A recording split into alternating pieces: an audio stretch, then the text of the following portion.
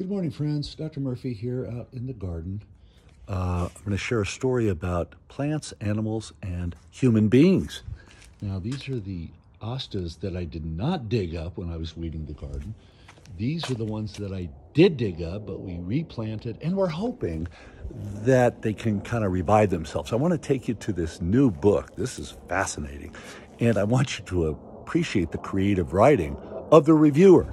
So, they start out, A World of Brilliant Disguises, The Liars of Nature and the Nature of Liars by Lexing Sun. Let's look at this photo here. False front, a female chameleon on a fern. The reviewer notes, some birds cry wolf, tricking their fellows into abandoning food by sounding an alarm when no threat is near. Back to the photo as I read some paragraphs.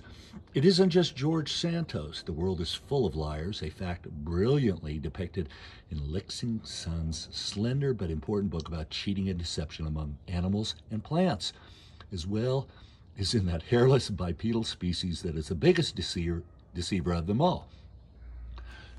That would be us humans.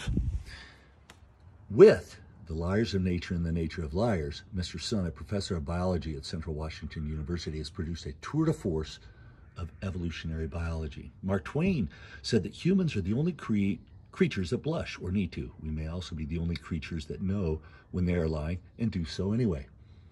Now, the concluding paragraph by this reviewer, David Barish.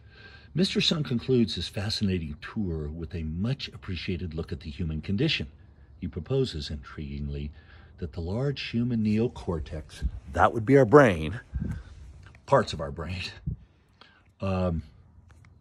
may have evolved as a response to the complexities of social living, not least the demands of manipulating others via lies and of recognizing and countering one another's lies. In other words, we might owe much of our cognitive ability to Machiavellian intelligence, and deception might be the cause of our unusual mental capacities.